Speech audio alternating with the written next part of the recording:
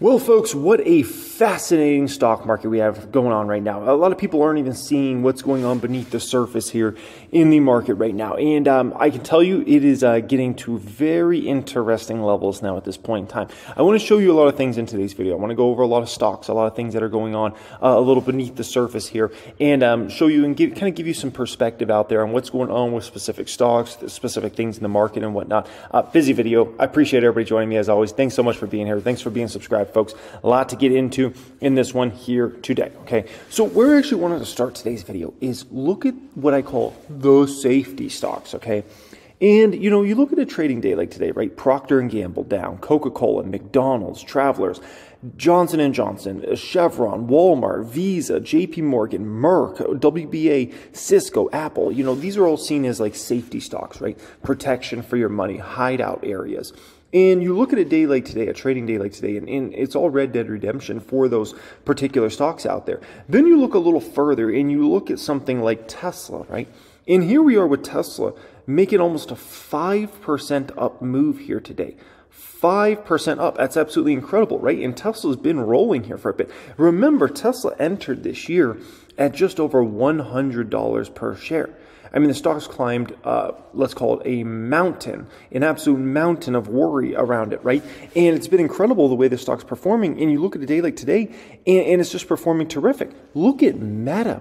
Meta keeps running through a new high, a new high, a new high. Year-to-date highs, one-year highs. It's incredible, man. I mean, look at this stock. It's up another 1.5% here today, right? I mean, the numbers are getting so big on Meta. A 1.5% move is now a $7,000 up move in the public count for Meta, right? And that's the beauty of when these stocks are really going your way, right? Because the dollar amounts start to get so substantial off of very small percentage gains, right? And you look at this stock and it's showing no signs of slowing down.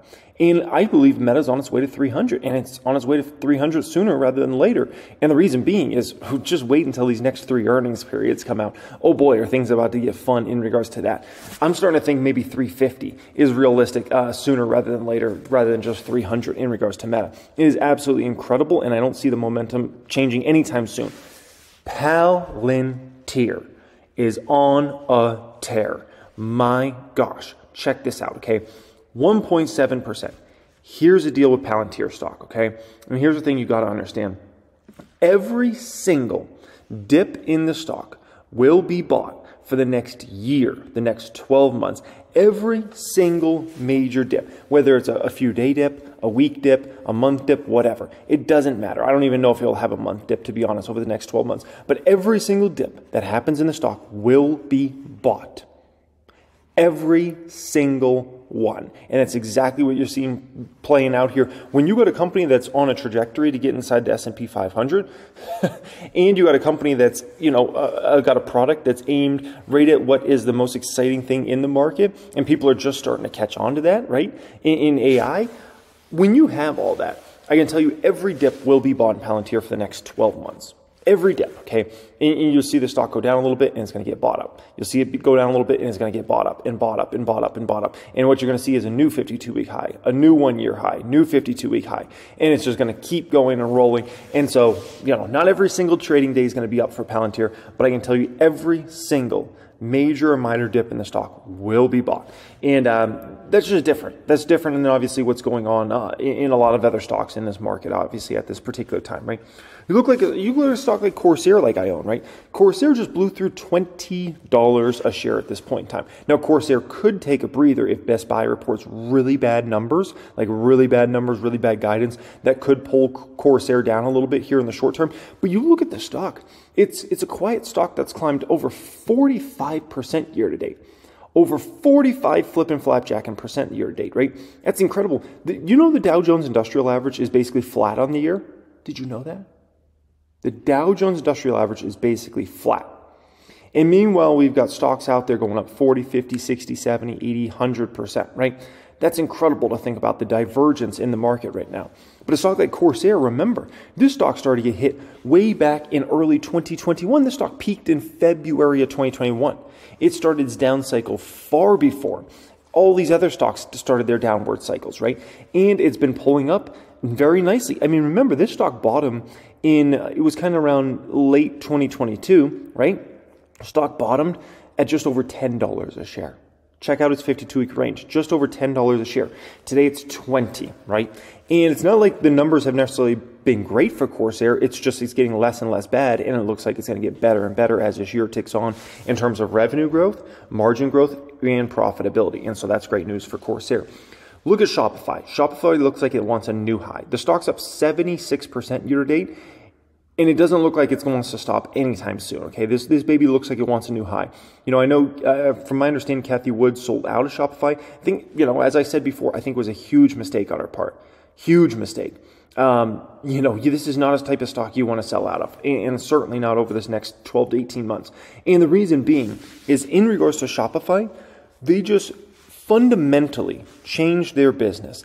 And the biggest way I've seen a company fundamentally change their business, bigger, we're talking this is bigger than Meta. Getting out of those logistics-related businesses and cutting the amount of staff they cut that are all going through right now, the margins and the profitability that you're going to see this company emerge later this year and into 2024 is going to be night and day difference from what you saw over the past year. You can't even like put them on the same level.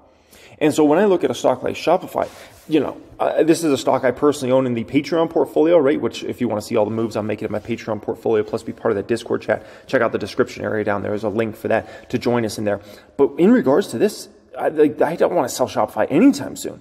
I mean, I love the company for the next 5+ years, but also it's a beautiful story for the next 5 quarters. That reminds me a lot of Palantir in that respect. In terms of Palantir, they got a beautiful next 5 quarters in front of them. They also got a beautiful next 5 years. And those are the ideal situations in the market. When you can find a story, because it's hard to find stocks many times that the short-term and the long-term line up, right? You might have a stock that has a great long-term future, but it doesn't have a very bright short-term future, right?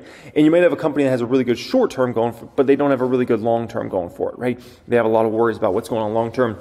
And in a stock like Shopify, and a stock like Palantir, these stocks have incredible short-term and long-term stories that are going on in regards to them, right?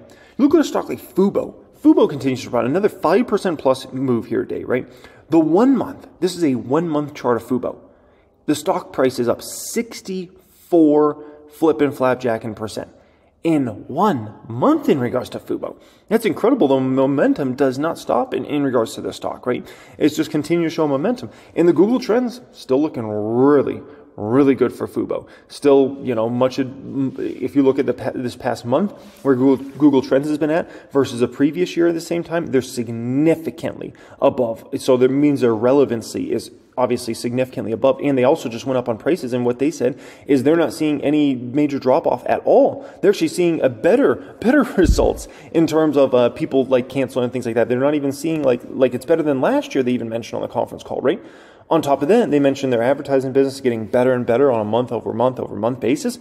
I mean, you know, you got a lot of things playing out there. It's a high-risk, high-reward stock, but I can understand why the stock's up 64% in 1 month. And, you know, I wouldn't be surprised if the stock's up 600% in a year or two. Like, you know, when you're coming off those sorts of levels and you're a $1 stock, you know, especially now that they don't have to raise money, like all the fear is pretty much gone out of Fubo. The cash flow is going to get better and better. The profitability is going to get better and better. The margins are going to get better and better. The revenue growth continues to pour, and they continue to attract more customers, and they don't need to raise any more money, they said now. I mean, what's there to be scared of? You know, obviously there's always risk with the business model, but I'm just like, they're so well positioned. And their only major competitive threat, really, that we've seen is honestly YouTube TV in regards to that, right? Foot Locker. Oh my gosh, okay. Look at Foot Locker. On a 1 month, the stock is now down almost 32%, okay? What is going on here, okay? First off, Foot Locker is usually seen as like kind of like a safety play, right? They don't sell high-priced stuff, really.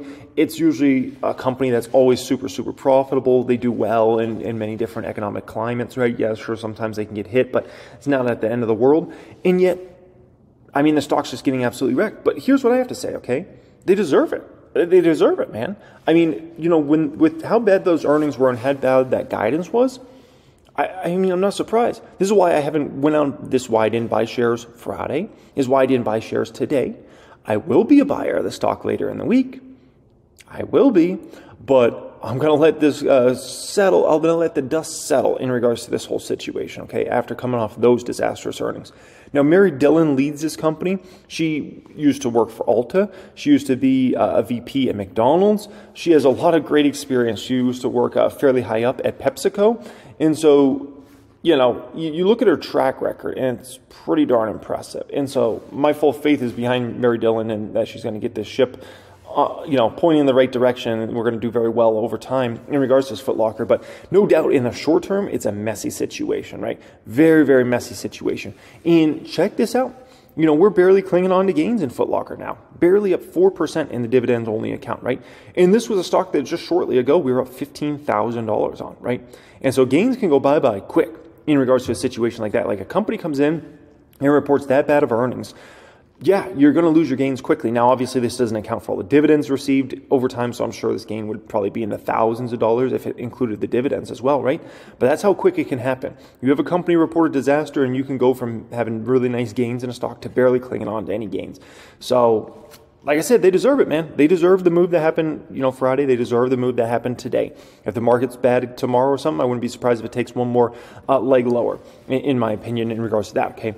No, something fascinating happened in the stock market today, and everybody's like, what happened here? Like, why did all of a sudden this happen? So the S&P 500 went from 4,200 plus to all of a sudden 4181 in a matter of minutes. The move happened really quick, and it was a violent move down. I mean, that's not a small move down. That's a matter of minutes, man. It's extreme, right? And so a lot of people are wondering, what happened here? How do you get that level of selling pressure, potentially hundreds of billions of dollars in a matter of minutes? It seemed like there was really no big news. It seemed like there was really no big news at that particular time. And these are things that are I think, important to understand, right? Because, I mean, you look at a lot of these other moves, and this is kind of natural market activity, right? You know, this is kind of a dramatic move there. That's a little strange as well. But overall, you know, this is kind of normalish market activity, except for this. That dramatic, you would have to say, like, did Jay Powell come out and start talking or something like that? No, okay? This looks like it could actually be AI related. Yes, you heard me right, AI related. So this is fascinating. Check this out. This is going to blow your mind, okay? So, this says this morning, and I've seen this from a few sources now at this point in time, this morning an AI-generated image of a boom boom at the Pentagon surfaced, with multiple news sources reporting it as real, and the S&P 500 fell 30 points in minutes. This resulted in a $500 billion market cap swing on a fake image. It then rebounded once the image was confirmed fake. This person says AI is becoming dangerous, right? Wow. Wow. I like this comment. This is my favorite comment. This does not constitute the danger of AI, much as I could have photoshopped that myself in a few minutes. Thank you. This instead constitutes the dangers of crap reporting. 100%. 100%. Like, people act like Photoshop hasn't been around for like 100 years now, right? Anybody that's good at Photoshop can Photoshop images massively better than AI can. And I can tell you it's a night and day difference. Like, somebody that's good at Photoshop can do such a great job that you are convinced that has to be a real thing. AI is like maybe, okay? Maybe at best in regards to that. And so, you know, that's the thing. If people are like, oh, this is a danger of AI. It's like, give me a break. Anybody could have Photoshopped that. Literally, anybody could have Photoshopped that. That was not even a good, high-quality, like, Photoshop there, man. I mean, you ask anybody that's good about Photoshop, and, like, did they do a good job, AI? No. That's a joke. Like, you could have done 1,000,000 times better than that. Like, you had to be kidding me. It's bad reporting. That's the bottom line with that. Thank you for that. I also saw this on Twitter. I thought this was fascinating, right? This person says, hot take. Start a family. Your career will thank you. You'll realize you've been working directionless until then. And, you know, I saw this, and it's actually a very similar perspective I have in regards to at least the component of a lot of people think that your career is done if you have a family or something like that. Like, you can't make money, you can't have success, you can't do any of that. And they think, like, starting a family is, you know, the only way you'll benefit is like by, like, you know, it's fun to have kids and, you know, have the next generation and those sorts of things and be able to teach people stuff. But actually, what you'll find over time is that you're going to more than likely make massively more money with a family than without a family. And I'll put it to you like this, right? Look at all the most successful people in the world, okay? And what you'll find is all of them have kids. All of them. And many of them have a lot of kids, okay? That's the bottom line in regards to that. So people think like, oh, you have kids, your life's over. That's it. Your career's done. And I'm just like almost all these people had kids in their primes of their careers too. That's the other fascinating thing. They helped raise their kids in primes of their careers, right? And so don't ever think like, because I see it from some of my peers and whatnot, they're scared to have kids because they're like, oh, my career is going to diminish. I'm not going to be able to make as much money if I have kids. And I'm just like, you're wrong. You are 100% wrong. You can do just fine as it is right in front of your eyes. Every one of the most successful people in the world has kids, and actually a lot of kids, okay? So do keep that in mind, okay? Now, I saw this here today. Southwest states strike a landmark deal with Biden to conserve Colorado River water. This is huge news, obviously, for any of us, any of folks that are watching that are in California, Arizona, obviously in my city, Vegas, right?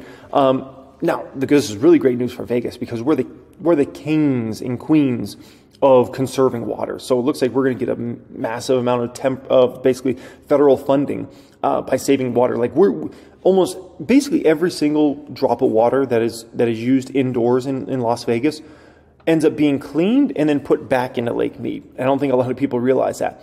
And so we don't waste any water. And even in most of the city, they've taken out any real grass because obviously grass uses an immense amount of water, especially in the desert. And so, now they've even limited how big you can do a swimming pool. So we're the best at this, okay? We are the best at conserving water in Vegas. We only get like 2% allocation here in Vegas. And we make it work, okay? And we make it work really dang well. So I was actually saw that and I was actually kind of excited because this just means a whole lot of money coming to my city. That's what I can tell you about that, okay? Now, Fed's Kashkari says a June pause on rate hikes wouldn't indicate an end to the hiking cycle. Minneapolis Fed President Neil Kashkari on CNBC on Monday cautioned against reading too much into a June pause in the current rate hiking cycle. What that basically tells me is they're pausing, 100%. Okay, they're pausing in June. That's my opinion on that. Okay. If we were able to skip in June, that does not mean we're done with our tightening cycle. It means that we're getting more information. And I can understand his standpoint. In the Fed, they're in a tough position because they can't say, we're done. We're done. But they're done, okay? And no doubt they're going to pause and they're going to look at the data and whatnot. And here's the facts around data, okay? Inflation is literally crashing. If you thought Foot Locker stock has made a big move the past month, okay, check out inflation over the past year. Inflation is literally crashing right in front of our eyes, okay? There's absolutely zero reason for the Federal Reserve to raise rates anymore. All the Fed should be considering from here on out is cutting. Cutting, when do we start cutting? What economic indicators are we going to look at to think about cutting? The fact that the conversation is still even on pause versus hike, those sorts of things is laughable to me. Because when you just look at how bad CPI has been coming down for the past year, it's astronomical. And if you're looking at any sort of forward-looking data, it's, and listen to companies' earnings calls. Even companies are I can tell you, not seeing nearly as much inflation in their businesses now at this point in time when you listen to these earnings calls, right? And so there's inflation in the system, but there's always inflation in the system. And there's almost never a situation where there's not inflation in the system unless you're going through a catastrophic economic situation like we went through, obviously, in 2009. And so this is what we're seeing play out here, folks. And I can tell you, the market smells this. This is why you're seeing a lot of those safety stocks not do much or pull back. Why are all those safety stocks red today? Because the market is understanding that the Fed's going to be cutting sooner rather than later. If you want more data, this gives you everything you want to know. Look at the divergence year to date between the Dow Jones Industrial Average and the QQQ. The QQQ is up 27.5% year to date. The Dow is barely up at all. It's up less than 0.5% this year. An epic divergence, right? Now, if you know me, I hedged this year SDOW, right? Which essentially, I was looking for one of the indexes to hedge against, right? And I thought the index that would do worse this year, in my opinion, was the Dow Jones Industrial Average. And I got that 100% right. And a lot of people, question that at the time. They're like, no, you should go against the Qs. And I'm like, no, why would I go against the Qs when the Qs are already devastated and the Dow stocks are overvalued? And here I am in this situation looking perfect because the Dow's done nothing this year. If we have any sort of dramatic volatility cycle crash later this year in the summertime, fall time, right? My SDAL is going to print money in that scenario because they've lost some value, but they haven't. Here's the deal. If I had QQQ, something going against the Qs, let's say, for instance, right, like SQQQ, I can tell you those options would be done at this point in time. They'd be completely worthless. And even if the market crashed, they wouldn't come back because the Qs have ran so much. Dow, at least I'm in the fight. And I hope those all my options expire worthless in regards to my bets against the Dow, because obviously that means the market's going to continue to do well. But here I am in a situation that is absolutely perfect. So if this market tanks, I can tell you the Dow is going to pull down in 10, 20% if the market was to tank. And obviously my call options against SDAO would absolutely print to the moon in that scenario, right? So I'm literally in the perfect scenario, and I played this as well as you could possibly play this as far as a hedge go. Like, it doesn't get any better than this, man. It literally doesn't get any better than this. But the market is telling you, wake up. They're going to be cutting sooner rather than later. If the market was concerned about them continuing to hike, this would be flipped, okay? The Qs would be barely break even on the year, and the Dow would be up 27%. Or, the Dow would be flattish and the Qs would be down huge. But the market knows that the Fed's cutting soon. And by soon, I mean this year at some point in time, right? That's why you're getting this massive divergence. On top of that, obviously, some of the biggest companies in the world have cut massive amounts of employees, and their profitability is about to take off like a rocket ship. Think Amazon, think Meta, think a few of the other big techs out there, folks. So fascinating times we're going through. And yeah, man, I'm here for it. I appreciate y'all joining me as always. Continue to take advantage of deals out there. Build out your portfolios, GVD 123. If you ever want to say hello to me, you enjoy the channel, send me a DM on IG, Financial Education Jeremy. I also have that as the pinned comment down there. So yeah, if you enjoy the channel, you want us to ever say hi, ask me a question, something like that, feel free to send me a DM. Much love as always, and have a great day.